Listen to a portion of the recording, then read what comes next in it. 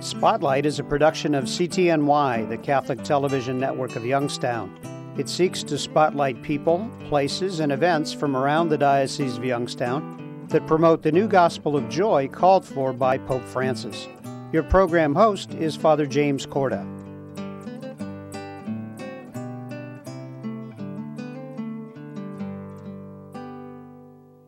Hello and welcome to this edition of Spotlight. I'm Father Jim Corda. Today we're going to talk with Father Dave Bergner, who is the Vicar for Social Concerns for the Diocese of Youngstown. And Father Dave, it's a pleasure to have you on the show today. Hey, it's a pleasure to be here with you. You know, we're going to talk not just about Catholic charities and immigration and other issues, but we're going to talk about the whole work of Catholic charities and why it's so important and how it has evolved over the many years as part of one of the important arms of the Catholic Church. But before we do that, let's kind of give the folks that are with us a little background into you, because you're fairly new to the diocese, and I think it would be good for them to get to know you a little bit better. Well, first of all, of course, I come as a Salvatorian father, which is a religious community in the church. We're very missionary-oriented, being in about 45 different countries around the world. And so it's kind of that missionary flavor that I bring with me, hopefully, to this assignment in the diocese. What is the charism, in particular, of the Salvatorians? Our charism is connected to our mission, of course, and our mission is to proclaim and teach by all ways and means the goodness and kindness of the Savior. So it's kind of in keeping with the, I think, the spiritual message of our Pope Francis in terms of compassion to those in need. As a result of that mission, a number of us are in social work, as I am. We also have poor parishes within the southeast part of the United States and mission parishes throughout the world. So primarily you would consider the Salvatorians a mission order? A mission order in most countries. Here in this country, we are in parishes, but generally our parishes are poor. They're in rural as well as urban areas. And but I think our approach to evangelization is very missionary in nature. Well, what's interesting is that really your charism and your life and vocation really lends itself to this work of Catholic charities that you're involved with here in the diocese in particular. We know that in the work of Catholic charities, there's lots of issues, there's lots of things that your office works with. What are some of those issues that we could highlight before we talk about any specifics?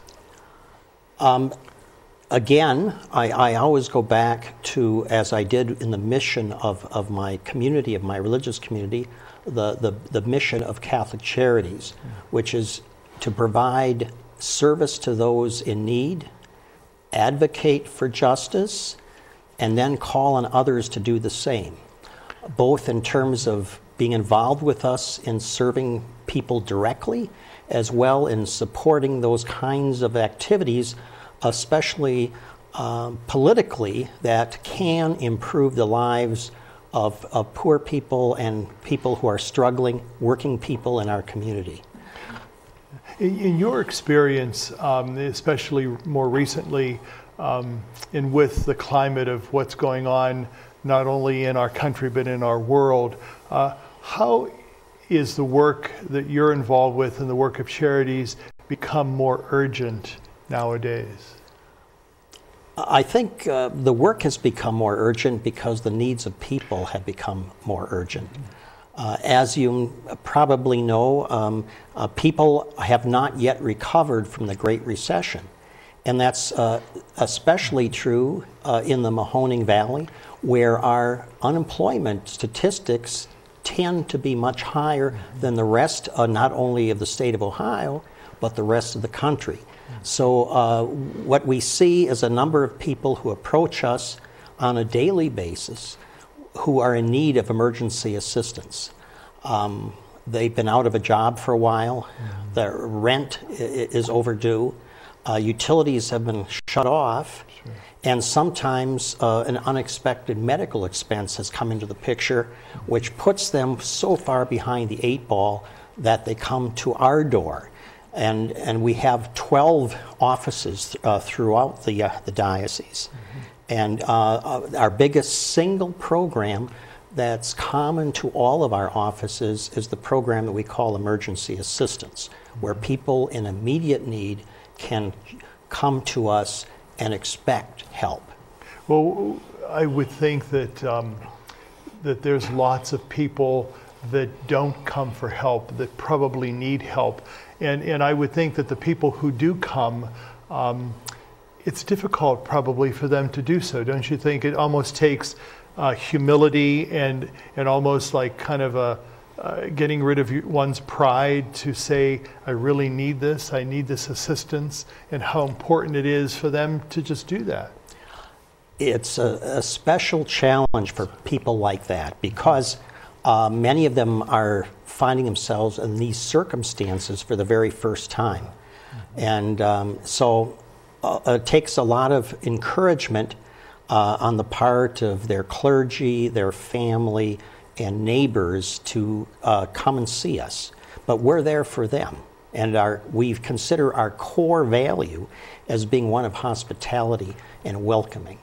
And I think once they enter into our door, they'll feel this almost immediately. Sure. And what's interesting, too, is, when we think of Catholic Charities, some people get the wrong impression that we only help Catholics, but we help a lot of other people of different faiths and no faiths at all. Absolutely. I would say 90% of the people we serve are non-Catholic.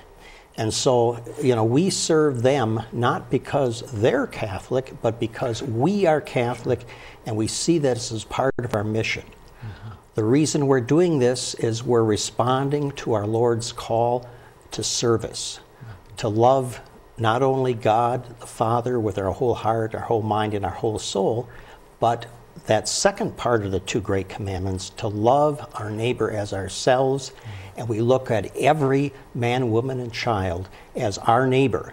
And if they're in need, we at Catholic Charities are here for them. We're going to talk a little bit more specifically about what Catholic Charities does and also some of the other areas of your department that really have been coming to the forefront that we would like to inform the folks that are with us about. But before we do that, we're going to take a quick break. Stay with us. We'll be right back. Johnsons enjoy Friday dinners out. Nothing fancy, just time together to reconnect as family. They make sure others eat as well. By giving to Catholic Charities of Youngstown, the Johnsons join other angels who care for those in need, regardless of religion or race. Show your wings with a gift to Catholic Charities, changing lives one family at a time, providing housing, emergency financial assistance, senior services, and more. Give now at ccdoy.org. My name is Sister Mary Claudina, and I run a home for abandoned children. I want to take care of children who have no parents because luckily I come from a very loving family. There are 8 of us.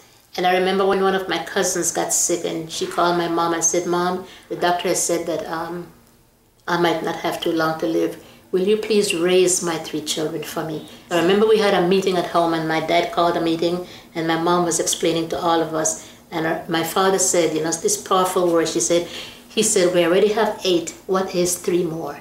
We learn to care for each other, to love each other, to fight among each other, to make up, to forgive, to just to be a family. And I think that's what I learned from home, and I wanted to share that with children who do not have that love and that opportunity just to know what a family is all about. Welcome back to Spotlight. I'm talking with Father Dave Bergner, who is the Vicar for Social Concerns for the Diocese of Youngstown.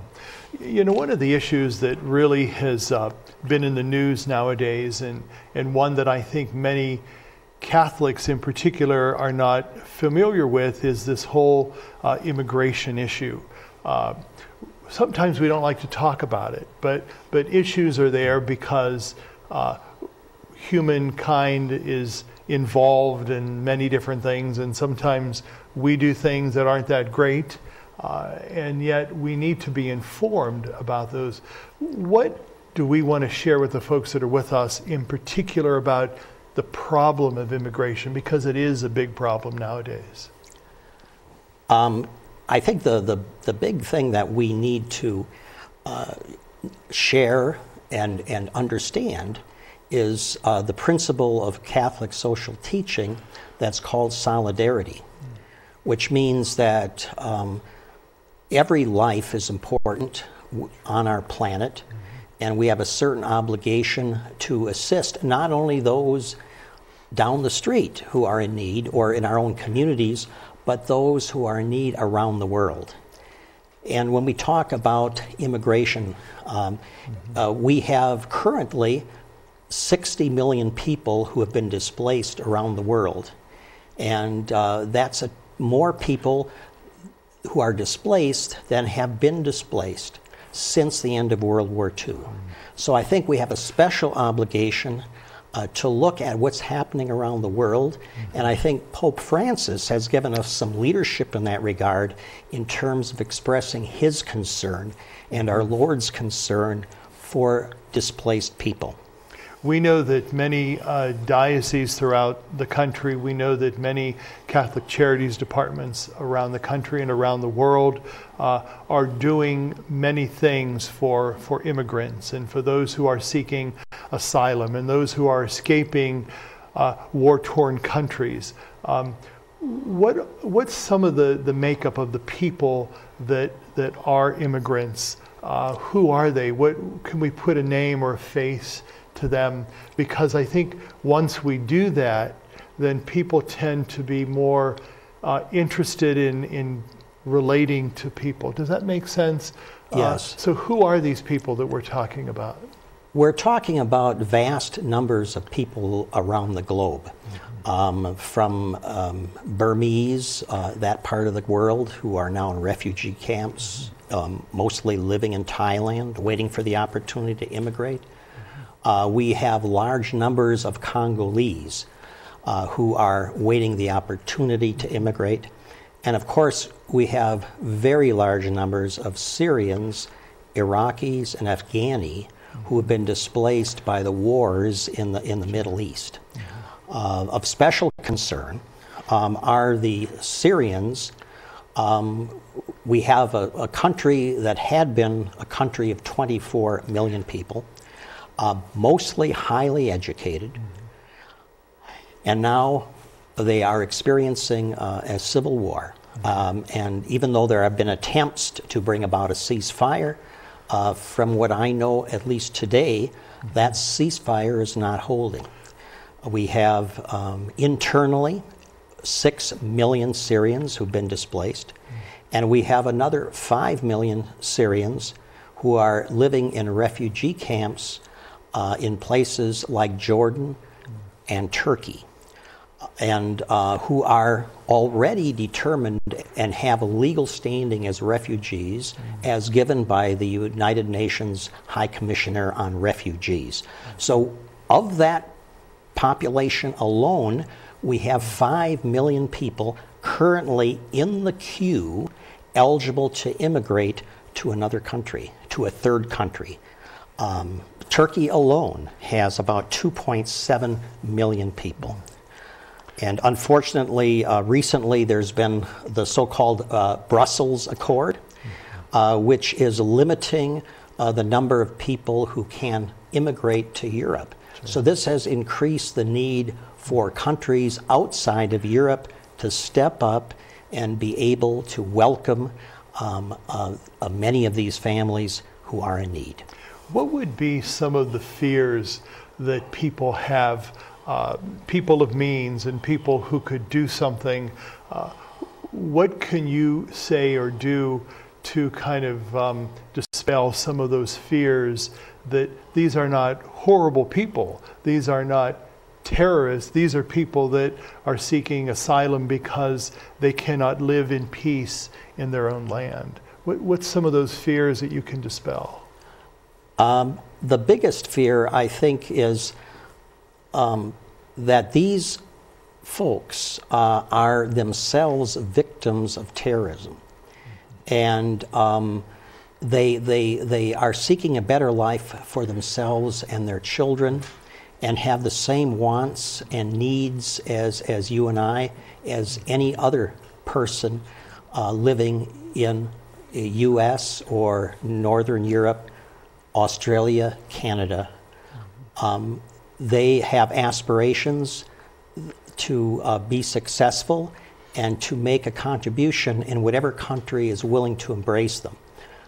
The other thing is, because of the terrorism in that part of the world, all the refugees coming from that area have 12-step vetting process, very intensive, and I think a very good process to make sure that no terrorists escape through the camps. So we're confident that the State Department has done a good job there. And we do have to trust our officials to do those things. You mentioned earlier on about Pope Francis and his urging and his calling people of faith to reach out. In our final minute of our middle segment, what would you like to say to affirm what Pope Francis is saying? What comes to mind is Pope Francis' definition of evangelization. And it's very simple: to make present the kingdom of God in the here and now. And many of these families who find themselves in refugee camps or displaced even within their own country have experienced almost total hell. And I think all of us have an obligation to make present the kingdom of God for them. It's not something that we do just for ourselves and for our own families and our own communities, but we have to extend that thought, extend that goal to all people to the extent that we can, realizing that yes, there are going to be human limitations, but we shouldn't use those as excuses. Instead, to dig deep into our well of faith in order to live out this principle of Catholic social teaching, that of solidarity and giving respect to all human beings, especially those who have encountered tremendous difficulties and unbelievable challenges. We're going to talk a little bit more specifically about that, but we're going to take a quick break. Stay with us. We'll be back in a moment. Johnsons enjoy Friday dinners out. Nothing fancy, just time together to reconnect as family. They make sure others eat as well. By giving to Catholic Charities of Youngstown, the Johnsons join other angels who care for those in need, regardless of religion or race. Show your wings with a gift to Catholic Charities, changing lives one family at a time, providing housing, emergency financial assistance, senior services, and more. Give now at ccdoy.org. 33 million Americans have descended into poverty. And as their futures fall, so does our nation's. Welcome back to Spotlight. I'm talking with Father Dave Bergner, who is a vicar for social concerns for the Diocese of Youngstown. And we've been talking about immigration, but there's many other services that Catholic Charities provides. And I'd like to ask Father Dave to share some of those with us before we get into maybe some more specifics about immigration. Very good. Already I mentioned emergency assistance. There are a couple other services that are provided from each of our dozen or so offices. Another is called the First Step Pregnancy and Family Support, and people may recall putting coins in baby bottles to support that program. And that's basically to work with young mothers who find themselves very often with a pregnancy that was unexpected, and we reassure them in terms of the importance of the child they bear and all the supports necessary to make sure they have the proper prenatal care and the best physicians we can find to help them as their need develops. So that's a very important First Step Pregnancy and Family Support program. Another program that we provide is senior support. And that means we'll do in-home assessments of senior citizens to assess their needs and make sure that if at all possible we can bring those services to them, or we can connect them to other senior services within their respective communities. We don't want any senior citizen to be hurting and living alone without the supports that this program has provided. And then, of course, in different different areas of the diocese, we have different services. In Mahoning and Columbiana counties, we provide for the homeless and have outreach workers to the homeless. We have in Ashtabula County a unique service of representative payee service. This is for people with developmental disabilities who can no longer handle their finances. We have workers working with them and their families to help them manage and live in the community. And so those are just some examples of the various services that we provide. We have two senior centers, one in Louisville and another in East Liverpool. So a lot of the services we provide in different parts of the diocese are there because of the local need and in cooperation with the local lay leaders in that community. So there's a little different complexion to each of the services based on where they're located and what the needs of that particular community happens to be. Sure. And I've often thought and tried to preach that wherever people are in need, whether it's across the street or across the ocean, it really becomes our need to respond to that because, and I hate to say this, but it's true, we really have no right to call ourselves the followers of Jesus if we don't respond to these needs. And the needs sometimes get to be overwhelming and vast. But for the folks that are with us, they want to help. And we know that Catholics around our diocese, around our country, around our world have been extremely generous over the centuries for social needs and concerns. What are some specifics, let's say in the area of immigration, that the folks that are with us might be able to do? Is there a website they can go to help? Is there a phone number they can call? Who do they get in touch with if they would like to offer some assistance? Of course, I will be giving out our own website here shortly, and we can connect them to whatever link is necessary to meet a specific organization. The two that are probably, I would recommend Googling them, would be the Catholic Relief Services, and which we also have a branch of here in our diocese. They're important because they provide the staffing in the refugee camps in the Middle East. So they're heavily involved in that migrant crisis that we see on our TV screens or read about in our newspapers. To support CRS is very important. When we talk or look at local initiatives, we also have an organization called the Catholic Campaign for Human Development. That is very much involved in our community, and so they too would be a place to go to provide assistance. In addition to what we do locally as Catholic Charities. Of course, we have annually the Bishop's Appeal. 2/3 of that go directly to Catholic Charities in direct service. The other third helps other diocesan activities like family life and religious education. So we're very dependent, in a way, on the success of that appeal. Sure. And people, if they feel that they want to give to the appeal, they don't have to wait until after Pentecost or before Pentecost. They can give any time to that appeal. Right. So those are certain ways. And if you want to know what's happening in your specific area, be it Portage, Stark County, or wherever you live, you can find us and that activity on our website.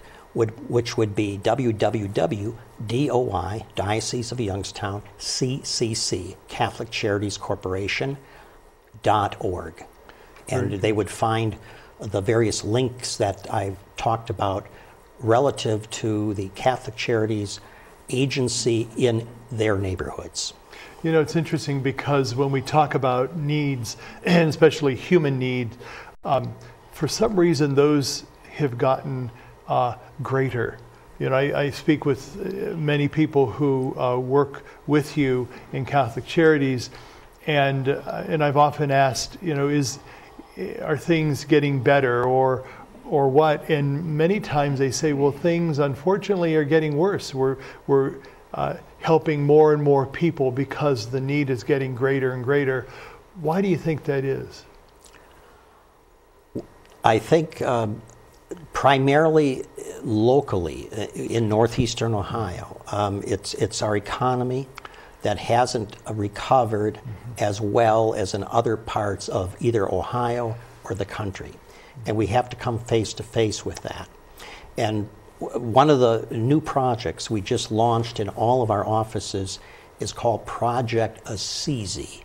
And the goal is to go beyond the immediate need of that client, let's say for rental assistance as an example, and to work with them and develop a relationship long-term, perhaps 3 to 6 months, to see if we can get to some of the root causes of why they came to our office in the first place. So we're very optimistic that with this new approach, that we will see fewer repeat client families because we were able to spend the time with them necessary to bring about significant change and have a positive impact in their situation. It could be that they're underemployed and need a job that can give them a living wage. It could be that they need to access health insurance because they've been paying for that out of pocket when there are other options available to them. It could be that they're eligible for certain entitlements that we can help them achieve. So I think when we look at why are there more, I think we have to look to the economy as one root cause. I think we also have to look to, people and their network of relationships. You know, what kind of supports do they have? If they don't have them within their families or in their communities, often they'll come to us seeking that support. Father David Bergner, thank you so much for being with us. It's been my pleasure being with you. And thank you for being with us. Have a good day, and God be with you.